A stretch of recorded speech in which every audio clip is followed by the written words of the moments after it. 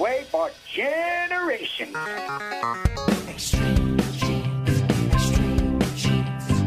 Dates in the Bible don't quite match the marriage certificate.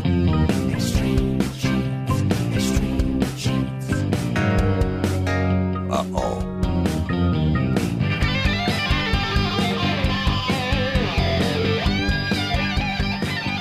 And welcome to America's Family History Show, Extreme Genes and ExtremeGenes.com. My name is Fisher. I am your radio root sleuth on the program where we shake your family tree and watch the nuts fall out. And this episode is brought to you by BYUtv's Relative Race.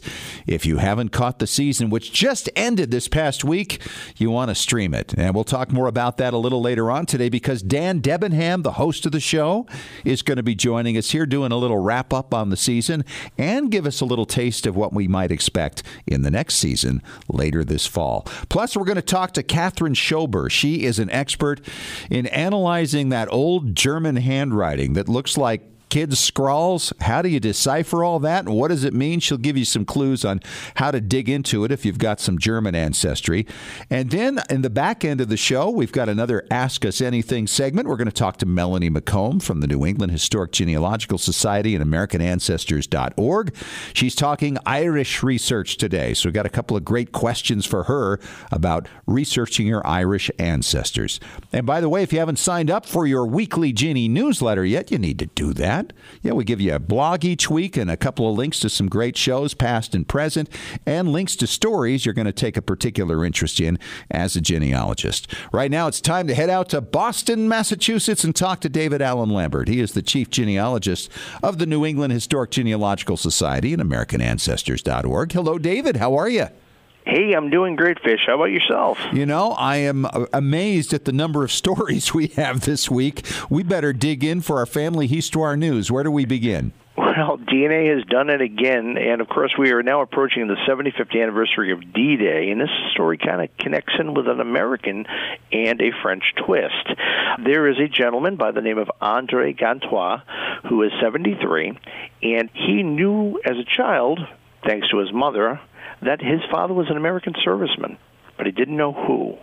Endless research turned up nothing, but then his daughter-in-law suggested, how about a DNA test? He now knows his half-brother. Wow. His half-brother, in fact, says that Andre looks so much like his own late father. The serviceman had been at D-Day and died in 1997, Wilburn Henderson. So he feels like it's talking to his dad again. So yeah. DNA has brought together a family that had been separated for over 70 years. And I got to tell you, these two look a lot alike. It's unbelievable. It is true. And the story is posted on ExtremeGenes.com, of course, so check it out. Well, I'll tell you, DNA once again, because I say we're full of DNA stories here today. This story has to do with a day laborer, 31-year-old fella, who found out that his dad was actually a multimillionaire. His dad had died. He has now inherited a $63 million country estate in Cornwall. Isn't that crazy? And if you don't have a DNA kit done yet, folks, go out and get one. You never know what you might inherit. Right. Who knew? This is an amazing thing, too, because the dad kind of fell apart and was addicted to drugs and died in his 60s. Mm-hmm. And they'd had some contact over the years, but they never did the DNA test. And finally, they got to it. And here's the dad is gone. And the 31-year-old son, who could barely make ends meet, now has a $60-some-odd million country estate. It's unbelievable. Well, that will change his life. And hopefully he won't be like his poor dad, who was living in his car, even though he had this great estate. Unfortunately, his dad's mental health was not that good later in life. Well, heading on to this side of the pond, the Statue of Liberty Museum had an opening star-studded billionaire crowd. Hillary Clinton, Oprah Winfrey, and a variety of star-studded celebrities were there for the opening of a museum where they rubbed shoulders at the foot of the 133-year-old statue. Including, by the way, Dr. Henry Louis Gates. He was part of that, along with Oprah. You know, you never know when you're driving around that mound of earth. might be a gold mine? Well, this is what has happened over in England. An Anglo-Saxon tomb, supposedly the brother of an Anglo-Saxon king, has been found in Prittlewell in Southend-on-Sea in Essex, England, not very far, in fact, from the London Southend Airport. This piece of earthen mound that has been basically there forever. No one ever thought twice about it. They were going to extend the road, and about 15 years ago, they opened it up and found out, ooh, it's a burial tomb.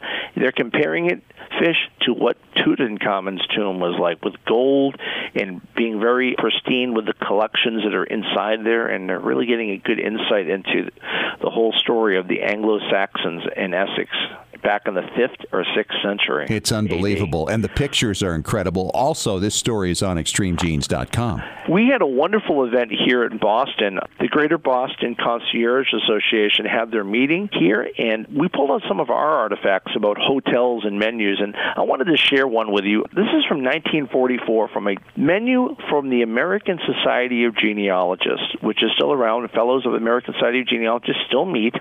The menu had assorted items, including pickled watermelon. The entree was a pedigree chicken with unknown gravy. Vegetables included Reston peas, has-beans, and spaghetti. The salad was crypt lettuce, included muster rolls, date bread, and pipe rolls. And for drinks, you could have tea or coffin or spirits to order. Now, this isn't a Halloween menu, mind you, but it definitely could be. Yeah, absolutely. That's funny. That's great stuff, and a real genuine menu from 1944. Exactly. My blogger spotlight shines right here at home. There's a great local history blog. We are now fast approaching the 250th anniversary of the start of the American Revolution, and J.L. Bell, a Massachusetts writer and historian, specializes in the American Revolution in and around Boston. So if you check out boston1775.blogspot.com, you'll have an added advantage before the 250 comes up, and I have all this great knowledge. And don't forget, if you're not a member of American Ancestors, any HGS would love to have you as a member, and you can save $20 by using the coupon code EXTREME on AmericanAncestors.org. All right, David. Thanks so much. Great stories today. Look forward to talking to you again next week. Okay, my friend. Talk to you soon. All right. And coming up next, he is the host of BYUTV's Relative Race. Season 5 has just come to an end. I'll be talking to Dan Debenham about it. Coming up next in 3 minutes on Extreme Genes, America's Family History Show.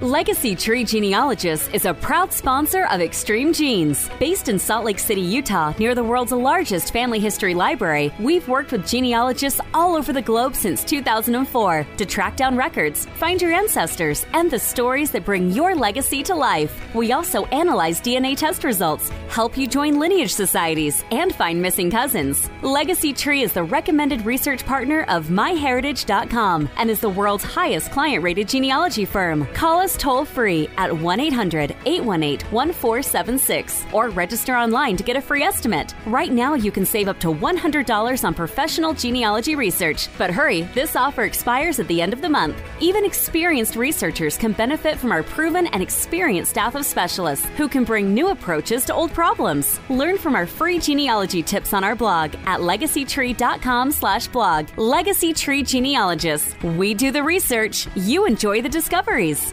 RootsTech 2019 may be over, but the Family History Fun doesn't have to end. Visit rootstech.org to view recorded content from the event. Rewatch the inspiring keynote addresses from celebrity speakers Patricia Heaton, Saru Briley, and Jake Shimabukuro. A number of classes are also available to view for free from popular genealogists such as Miko Cleland, Diane Southard, and Valerie Elkins. Want access to even more content from RootsTech? Purchase the virtual pass and get access to 18 recorded conference sessions. Watch playbacks from any device from the comfort of your own home. Enjoy exclusive content from popular presenters like Kenyatta Berry, D. Joshua Taylor, and Lisa Louise Cook. Purchase your all-access virtual pass at rootstech.org for only $129. RootsTech 2019 may be over, but it lives on through the RootsTech Virtual Pass. Download yours today. Visit rootstech.org to learn more. Hey, Genies, Fisher here with a shout out to our Patrons Club members at patreon.com/extremegenes. This is where friends of the show support Extreme Genes for as little as $1 a month, all the way up to the cost of a very nice burger each month. I mean, a really juicy one. You can support the show and enjoy various special Patrons Club member benefits, such as acknowledgement on extremegenes.com, special bonus podcasts from expert guests like Maureen Taylor, the photo detective, C.C. Moore, your genetic genealogist, great storytellers and experts on record sets from all over the world. We even offer expert advice on specific questions challenging your research. So go to patreon.com/extremegenes and get signed up. We love sharing your genealogical journey with you on our Extreme Genes Patrons Club. After all, what would you rather have? Inspiring and informative content or another greasy burger? The choice is yours. And thanks for supporting Extreme Genes.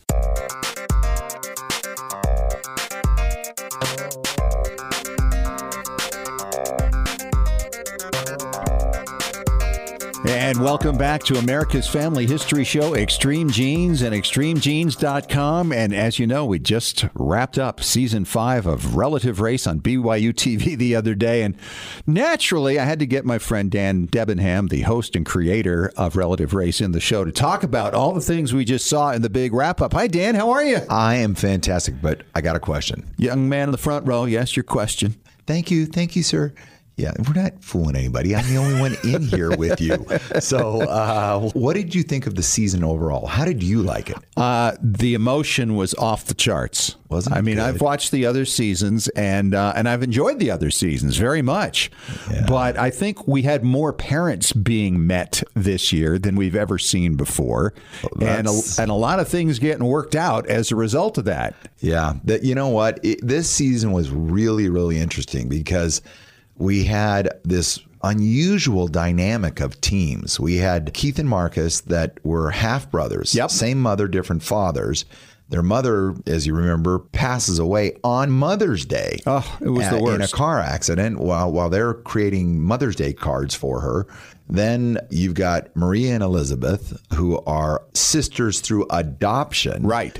No blood. Then you've got Demetrius and Shanta. Man, I'm telling you, I love those. Great people. Couple, by Great the way. people, yep. And then you've got the sisters. Right. You got, twins. Yeah, you've got identical twins, which, by the way, it's so funny because they went through the entire season asking their relatives and asking us all the time, do we look like identical twins? And we'd say, no, you don't. Kaylee and Kristen. Don't. No, they don't. Well, it's the hair color, don't you think? I think that's it. It had everything to do with it, but it was really fun to watch. And the thing that strikes me about Relative Race that I really like about it is that at the end of the day, whoever wins on day 10, that isn't the most important thing. The prize isn't the most important thing, but it's fun to watch them compete and then along the way have these incredible moments that you know they're going to carry with them the rest of their lives. That's true. And yet that is often a conversion process. And what I mean by that is it is not unusual at all to have at least one member of each team coming onto the show specifically for the money, win $50,000. Yeah, of course. And then you watch them discover family in the most unusual, difficult, emotional, challenging, unique ways possible. And there is, at some point, there is a aha moment where they either say it or they feel it, and you can see it right when this is not about the money anymore. This is about discovering family. Yeah. And I'm just amazed how many parents were found on this particular season. It's starting with episode 1, the first day when you get a driver for Keith and Marcus. Oh, by the way, Marcus, meet your father. He's going to be driving you because you don't have a license. Well, let me tell you, that dropped into our lap, meaning we had done the research and we knew that we had Marcus's father. Okay, we had found him. And he was supposed to meet his dad on episode, I think it was episode 3. But what happened is, sure enough, 1 week before we went out to St. Louis to film, the producer of that team, so we have 4 producers, one for each team. The producer comes into my office, closes the door. And anytime they close the door in my office, I know there's a challenge. There's a problem. And he said, Dan, we have a problem. And I said, it better not be with your team. And he said, it is. And I said, what? And he said, they don't have driver's licenses. Oh. And I said, what are you talking about? They live in L.A. They don't need them. Well, the thing, when they submit to be on the show, one of the things that they have to mark the box is that they have driver's licenses. Well, actually, Keith did, but it had been suspended for I think some parking tickets or something. Okay. I don't remember this. But it had been suspended.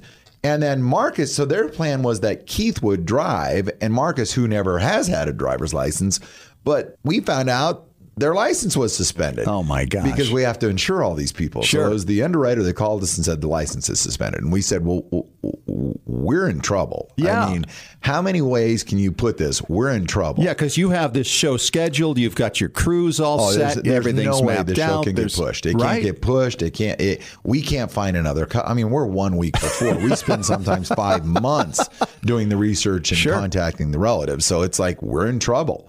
And then it was that same producer that about 2 days later, because first of all, that producer flew out, met with the DMV in Los Angeles. Oh, my gosh. Trying to see if we could pay any kind of a rush fee to fast pass them up to the front of the line to get their licenses. And it was like, nope, sorry. You know? Wow. And so now you need a driver. So now we said, he came and he said, what if we supplied a driver? And I said, absolutely not. That's completely unfair to the other teams. And he said, but I got an idea.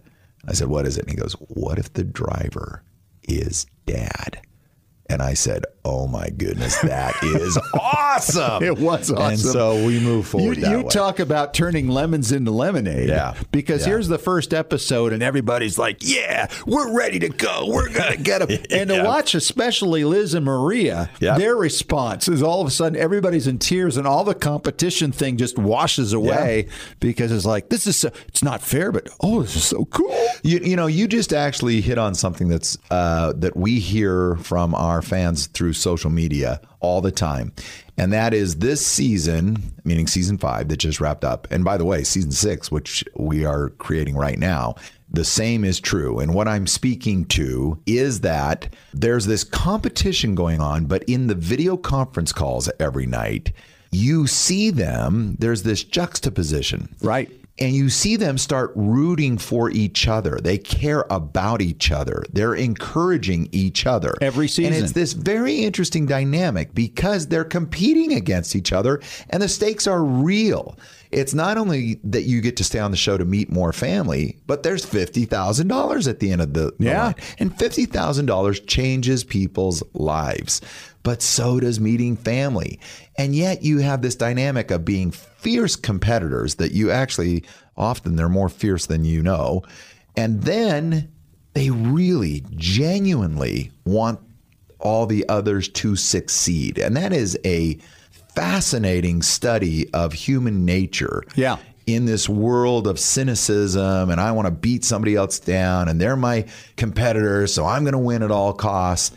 Here, you just don't see that. No, it melts away. It really does. They're competitive, but boy, do they care about each other in the same breath. Wow. And now I know season 6 is coming right up, and you've been in the middle of filming that. How's that season shaping up? That's going really, really well. You know, there's not a lot that I can say about it yet because it's going to air this fall. Sure. But I can tell you that, how do I put this?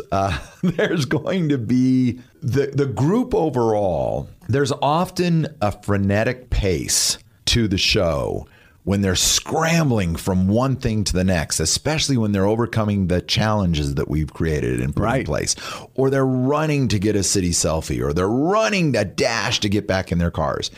And while you will see that in season 6, let's just say that they're not all as agile as some of our past wait a competitors. Minute. We got more Joes and Jericas? Is that what we're talking about? I'm just saying that these people, even one of the things I love about our show is that it is not about celebrities. It's not about people you know. This can be you. This could be you. It could be your neighbors, your friends. Ordinary people. And that's what we have in abundance in season 6. And they are heartwarming. These teams, they are heartwarming. And you will see how much they also care about each other while competing against each other. And again, I come back to, as a television producer, it is a unique dynamic that I have never seen on any other show. Not a competition show. Let me qualify that. I mean, I've never seen a competition show where the competitors care about each other. Yeah, that's right. There do. can't be anything. And you got a Synopsis TV Award nomination. We did. Which is incredible. Yeah, I mean, you were up against the Kardashians. Yes. Yeah, that's who won, unfortunately. But yes, but to be a finalist, not only were we nominated for Best Reality Show, but we were a finalist. There were only 5 finalists, and we were a finalist. Relative Race was a finalist. That's incredible. So, that's exciting stuff. It's really congratulations. Thank you. And congratulations to all the teams. You know, we haven't plugged who actually won it because we really want you to stream it if you haven't seen it. That's true. You got the BYUtv app. You can go to BYUtv.org, Relative Race. RelativeRace.com. Dan, it's always great to see you, buddy. It's great to see you. And I really enjoy this. Always fun to talk about the behind-the-scenes stuff that you've got going on. And more than you know. And when is Season 6 going to be out, by the way? Season 6, right now, we're hearing either the very last part of September or the very first part of October. But as soon as we know, we'll certainly let you know so that our listeners will know, and most importantly, be able to enjoy an all-new season of Relative Race. Oh, he's Dan Debenham. He is the creator. He is the man behind the cell phone that sends all these little texts out. He's an evil man. Thanks so much for joining me, Dan, and we'll see you again next season. See ya. All right. Back to gaining knowledge now, because coming up next, we're going to talk to Catherine Schober. She is a German to English translator, and she specializes in genealogical and historical texts. That means all the crazy old German writing that looks like it was scrawled all over the place. You've seen it before. And then later in the show, in our Ask Us Anything segment, we have our friend Melanie McComb back in to talk about your Irish research and certain things you may need to know as you go about getting across to the Emerald Isle. And I'm sure that Melanie will explain some of the history of why it's so difficult to research in Ireland. So switch your brain to German. That's coming up next with Catherine Schober in 5 minutes when we return on Extreme Genes, America's Family History Show.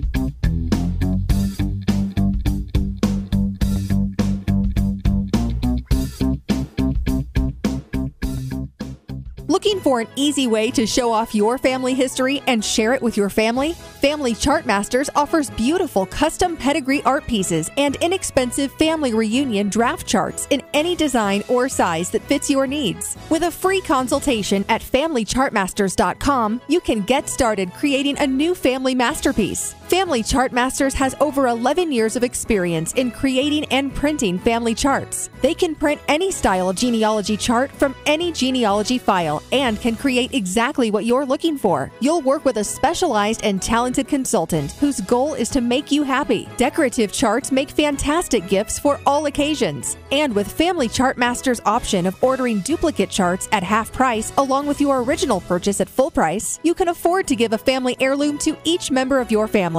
Contact Family Chartmasters today at FamilyChartmasters.com for your free consultation. Family Chartmasters will give the greatest care to your family history. Scientific studies have proven that youth who know even a little bit about their family history perform better academically and have a greater sense of personal confidence and stability. Genealogy is its own incredible superpower that arms our children with super strength. But how do you get your child or grandchild interested in studying their family history? That kind of stuff is just for grandmas, right? Not anymore. ZapTheGrandmaGap.com leaps the generation gap in a single bound. Author Janet Hovorka provides you with useful and timely advice on helping the young people in your life become engaged in their own family history. Janet has an entire collection of books to inspire the young and the young at heart in fun, interactive ways. She also offers creative tips and advice on her blog and in her free weekly newsletter.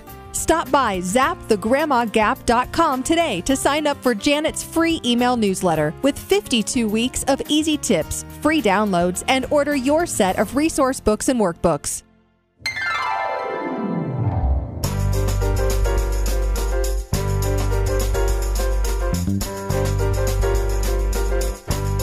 Back at it on Extreme Genes, America's Family History Show, and ExtremeGenes.com. It is Fisher here, your radio root sleuth, and this segment is brought to you by Legacy Tree Genealogists. You know, I got to tell you, it's been a long time since I worked on my German research. I have one third great grandparent who was directly from Germany, and I got into the records long before anything was online with this. And I remember the first time I cracked open a microfilm and put it on the machine and started turning the handle and looking at that handwriting and going, "You've got to be kidding me." But a funny thing happened. Once we got going with this thing and started looking at it more and more over the next several days, my brain started changing, my eyes started adjusting, and I was actually able to read that old German handwriting from the mid-18th century. And there's one woman who's out there informing people on how they can learn to do the same thing, and I'm excited to have her on the line with us right now. She is Catherine Schober. And Catherine, welcome to Extreme Genes. Great to have you. Thank you for having me. I'm excited to be here. You know, I know that your mom was German, and you really took the whole German thing to a new extreme, moving to Austria and then teaching English over there, and then you married an Austrian guy and brought him back here, and all you do is speak German. So I think you might have an idea of what you're talking about. Yeah, I decided to start learning German in high school, and that one decision when I was 14 years old really changed my entire life. I would say, yeah. So is my experience typical of a lot of people who get into the German research? I would say so. You said that your brain gets used to reading the handwriting after a while, and in my case, I've really found that to be true. I read the handwriting every day, but I found that there are some scripts that are just a lot harder than others. And so what I do with those scripts is I just start. I make myself sit down, start reading, and I just skip the words that I can't read. And at the beginning, there may be a lot. But then, as you said, as you go through page after page, all of a sudden you'll find that your eyes adjust and your brain is all of a sudden reading those words that look so hard at the beginning. Yeah, and I think this is really important for people to understand, because I'm assuming that there are people listening right now who have gotten into the German records, saw what I saw in the beginning for the first time and went, oh, that isn't going to happen, and it put it aside, right? So where do you take people in the beginning to help them at least get a start? Because I know a lot of folks at least need a few words, right, so you can recognize what they would look like in the old German handwriting, like birth or death or marriage, so that you can at least get a certain handle on what you're seeing. Right. Well, I actually wrote a book about all this, came out last year, and it's called Tips and Tricks of Deciphering German Handwriting. It has the most important words that you'll need in German genealogy, you know, all those milestone words like birth, death, married, things like that, and then what those look like in the handwriting. So I always recommend my book for people, and I also have 3 other books that are really good and helpful with the handwriting, one of which is Ernest Thode's German to English Genealogical Dictionary. Nice. And that is just a wonderful dictionary full of almost every word that you will find in German genealogy documents. And I would think the other ones would be months of the year. That's something that you can pick up fairly easily, because let's face it, there's only 12 of them, and many of them are similar to English. Exactly. September, October, November, and December are basically the same, and August as well. So months aren't too hard once you know what to look for. So once you get to that part where you say, okay, I've got some of these words, where do you go next with that? Do you try to work with the different forms that the church records took in particular? At that point, I would tell people to kind of go look at the letters themselves. So there's great keys online. The German handwriting is actually called Kurrentschrift, and that's Kurrrrent. and then the word Schrift, which is SCHRIFT. And if you Google that and type in a key, you will get a nice-looking alphabet online of what the letters look like in the old German handwriting. Yeah, and then you can go to Google then, right, and do German to English? So, yeah, once you know what the word is, once you're able to transcribe the word from the German handwriting into a typed German text, then you could go to Google if it's individual words. I don't usually advise going to Google Translate for sentences because Google will translate things literally. So, for example, if you say it's raining cats and dogs, which is an idiom, it might say something like, oh, literally cats and dogs are falling from the sky. So you do have to be careful with Google Translate. But for individual words like brother, sister, mother, marry, die, then it's usually a pretty safe bet. Sure. So, Catherine, are there variant forms of German when you get into the German areas, for instance, Switzerland and Austria? Does it change at all for that time period? That's a very good question. And I say a lot of people ask me, does it change based on the region? And in my experience, it's more that the writing changes based on the time. So if you go only as far back as the early 20th century, you're going to get a different type of handwriting than if you go all the way back to the 1600s. Mm-hmm. The main type of handwriting I work with is 17 and 1800s, but I am able to do other time periods as well. But if you go all the way back into the 1600s, it becomes very flourishy, very loopy, very beautiful, but definitely more difficult to read. Well, I'm happy to hear you have trouble with it, too, because if you do, then we know that we're not alone here. Yeah, you don't have to feel as guilty, but as we said before, like the more you work with it, the easier it gets. So even if it looks scary at first, just stick with it, and then your brain will slowly adjust. Well, I know like H's have this big dropping letter, a big loop at the bottom. And I remember the first time I saw Johann Heinrich Ansbach. and it got the H at the end of Johann, well, in the middle of Johann, and then at the beginning of Heinrich, and at the end of Ansbach. And these things would come down and like a fishhook, you know. And you don't recognize that initially as an H. But once you know that, then you can start picking those up, and then there are many other letters that are just the same as English, and you can start to put those things together. But it is fascinating. Any idea how it began? Because it is very artistic, as you say.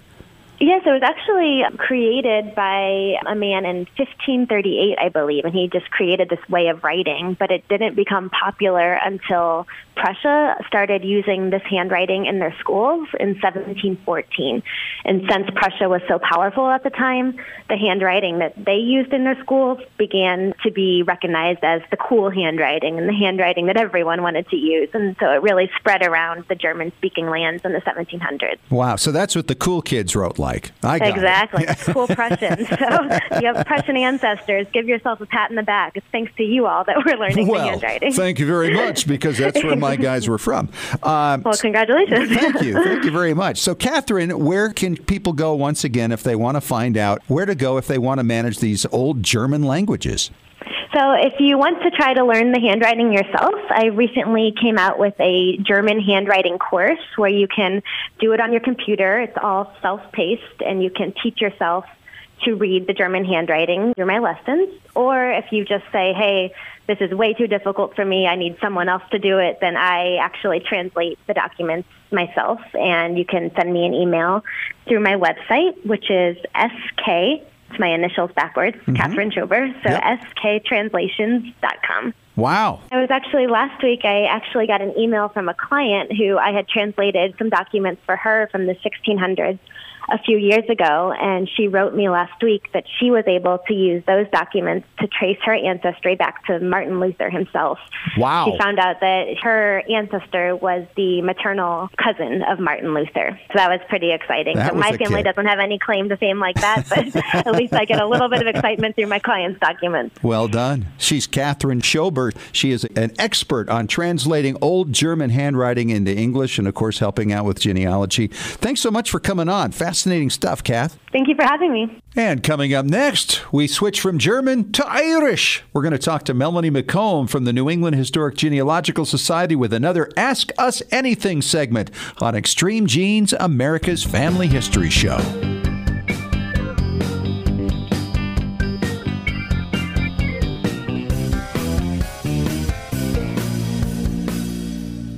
Hey, Genies, it is Fisher here, and I've been diagnosed with post-relative race disorder. Yes, from BYUtv. The last episode of Season 5 just aired this past weekend, and I'm not going to ruin it for you about who won the $50,000, but I'll tell you it was the wrap-up to an incredible, emotional season. Yeah, Day 10 actually took place at the White Stallion Ranch in Tucson, Arizona, kind of a foreign location for our finalists, but boy, they did some fun stuff. They did a quick draw, rock climbing, shuck and chuck. They were taking silver coins and betting on themselves as to how they felt they might do in a particular challenge. And the $50,000 was not easily claimed by the winning team. You're going to have to check it out for yourself and find out all about it. Stream the entire season or just the final episode, Day 10. You can do it through the BYUtv app. Go to BYUtv.org or go to relativerace.com. Another season of Relative Race is in the books, but another one's coming up this fall.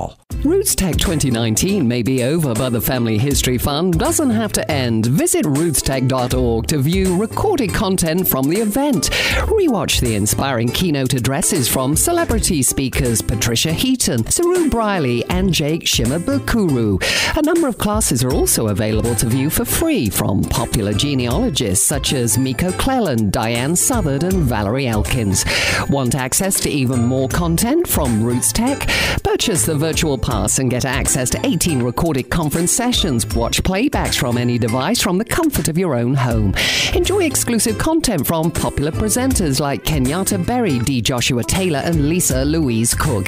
Purchase your all-access virtual pass at rootstech.org for only $129. Roots Tech 2019 may be over, but it lives on through the Roots Tech Virtual Pass. Download yours today. Visit rootstech.org to learn more. Hey, Genies, it is Fisher here. And do you have a photograph problem on your hands? I mean, like 5 or 10,000 nostalgic pre-digital snapshots? Well, now it's extra affordable to use ScanMyPhotos.com, the company which professionally has digitized 600 million pictures. And they can now scan your pictures for as little as 1 cent each. Yeah, 1 cent. They got the idea after a recent Oprah magazine profile on them. Yeah, they're big time. Readers were explaining they had thousands of pictures to scan and we're looking for a more affordable way to scan pictures. So with ScanMyPhotos.com, you can scan 10,000 pictures for as little as $100. And by the way, save 20% on their most popular service, their prepaid photo scanning box that includes same-day scanning and all extra add-ons. And to access it all, of course, the promo code is Extreme Genes. That's ScanMyPhotos.com, promo code Extreme Genes. Finally, a solution.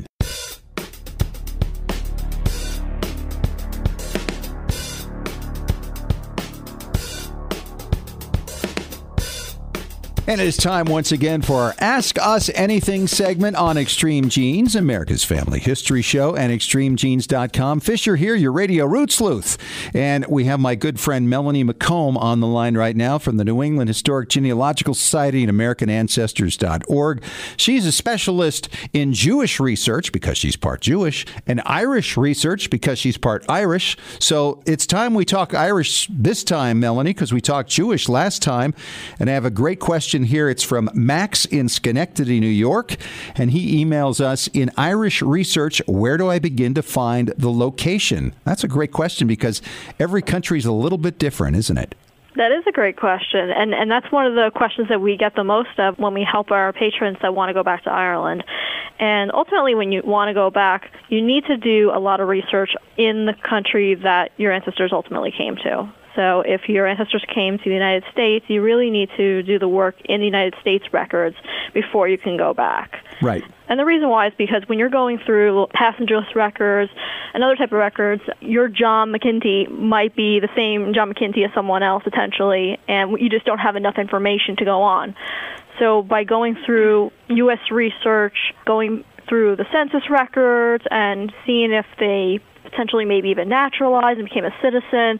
That can help make sure that you have the right person coming in from Ireland at the right time. Boy, you really hit it, though, truly, because there's so many people from Ireland with the same name, right? Michael Burke.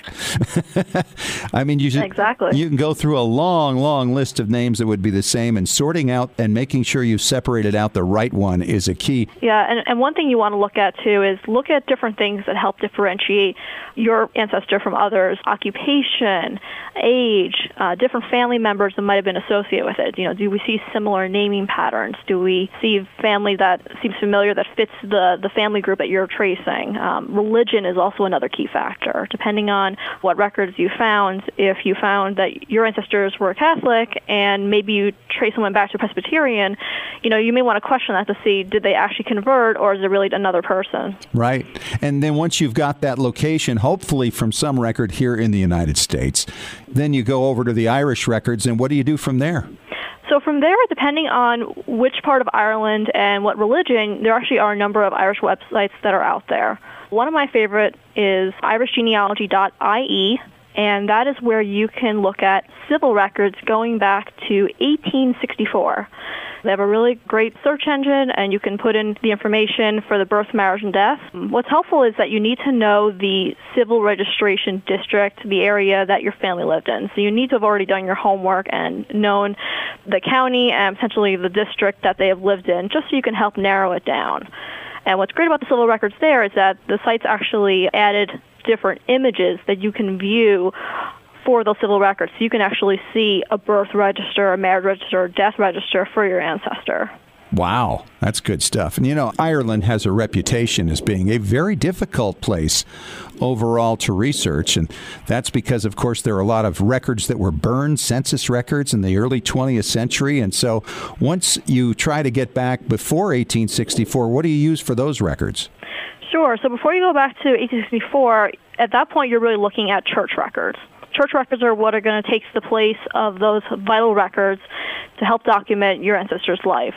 And there's a couple different websites depending on the religion. So one website is the National Library of Ireland has digitized the Catholic parish registers, and they're continuing to add more and more on. So in the case of my third-great-grandfather, I was actually able to use this site in conjunction with the information I've already gathered to actually see the marriage record going back to about, I believe, 1828, that Wow. they married on Valentine's Day. All right, great stuff. We're talking Irish research on Ask Us Anything. We'll have another question for our expert guest, Melanie McComb, coming up next in 3 minutes on Extreme Genes, America's Family History Show.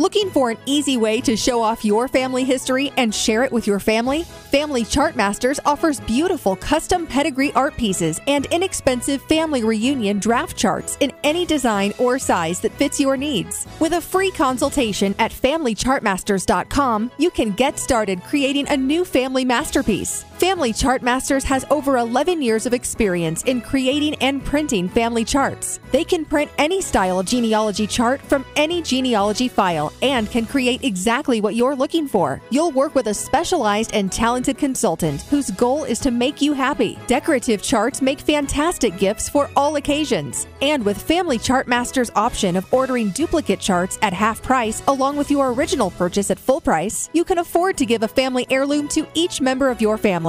Contact Family Chartmasters today at FamilyChartmasters.com for your free consultation. Family Chartmasters will give the greatest care to your family history. When was the last time you heard your grandmother's voice or saw your family enjoying life back in the 1950s or 60s? If the reason is you haven't known what to do with your old recordings, videos, and films, here's your answer. The Multimedia Center in Salt Lake City. We brought in a video project to the Multimedia Center, and overnight they duplicated it to DVD so we could meet our deadline. The Multimedia Center, 2870 East, 3300 South, Salt Lake City. Open Monday through Friday, 10 to 6. Call 801-483-1717 or go to transferduplication.com.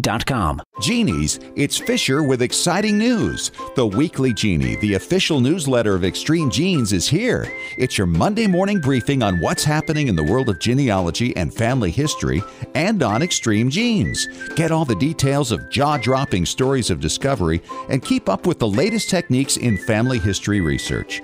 Get to know more about your favorite Extreme Genes personalities, and it's free. Sign up for the Weekly Genie now at extremegenes.com or the Extreme Genes Facebook page. And when you do, you'll receive David Allen Lambert's Top 10 Tips for Beginning Genealogists from the Chief Genealogist of the New England Historic Genealogical Society. Sign up today for the Weekly Genie.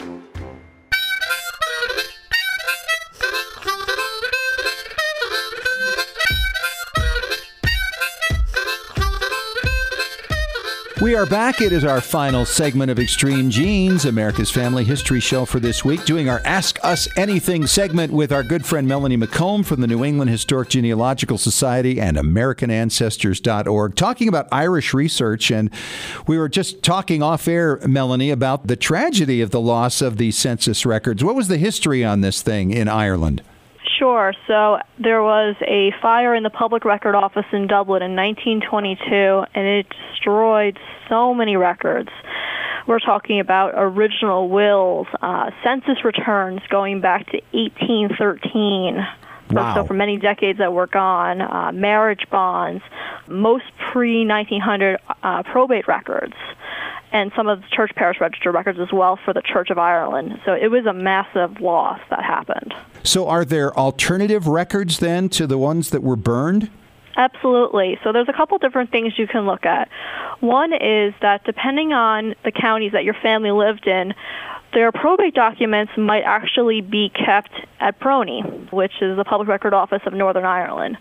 So in the case of my family, I had a second great-grandfather that had a will where there was only maybe a small extract of what survived from the fire, and they actually had a copy with the original kept in Prony. So in some cases, the record might have been filed in two different places, and it's always good to look at records in Northern Ireland where there might have been a boundary overlap with the counties that they took over the records for.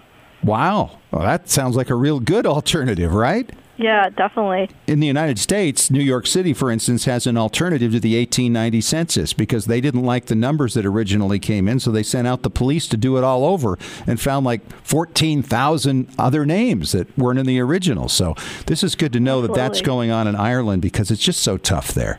It is tough, but there are other ways you can look at different records, too. So there actually were genealogists like ourselves that would actually go into the Public Record Office and would transcribe different genealogical records. And a lot of these collections are actually available on Family Search, so you can see other genealogists that tried to capture history and make sure that there was something that remained, even though a lot of the originals burned. So those abstracts can be a really great lead to additional records to go further back in Ireland. So was this done by Family Search or provided to Family Search? This was provided to Family Search. So Family Search actually digitized several different collections, and there was a number of different gentlemen and ladies that actually took care of updating the records. Some of the examples include the Betham Genealogical Abstracts, the Crosswell Genealogical Abstracts, and the Thrift Genealogical Abstracts, and they're including items like wills, parish registers, pedigree charts, going even as far back as the 16th century. How cool is that? So Prony, does it have a website people can access, and do they have a lot of this online? So with Prony, they do have a will database online, and they have a really great presence. Their website is nidirect.gov.uk/Prony. And if you take a look, they'll have a number of things. So the wills I talked about are on the will calendars. They also have an e-catalog and an historical maps viewer, which can be really helpful. Wow, that's a lot of stuff. Well, this is great to know, though. I know Ireland is really embracing genealogical research. Some hotels actually have genealogists on staff to help people so that people are going to come over and tour their homeland and have a good experience there trying to see where their ancestors lived. Isn't that amazing? It is amazing. I wish I had my own personal concierge for that. Yeah, wouldn't that be great? The genealogical concierge. Come on over, we'll show you Ireland. Heidi, Heidi, Heidi, Heidi. Well, thank you so much, Melanie. As always, great information. We appreciate the question also from Max in Schenectady, New York. And if you have a question for us for Ask Us Anything on any topic, you can email us at askusanything@extremegenes.com. Thank you, Fisher. We have covered a lot of ground this week. German records, Irish records, how to find them. If you missed any of it, of course, catch the podcast on iHeartRadio, extremegenes.com, or iTunes. Hey, I'm Fisher. We'll see you again next week. Thanks for joining us. And remember, as far as everyone knows, we're a nice, normal family.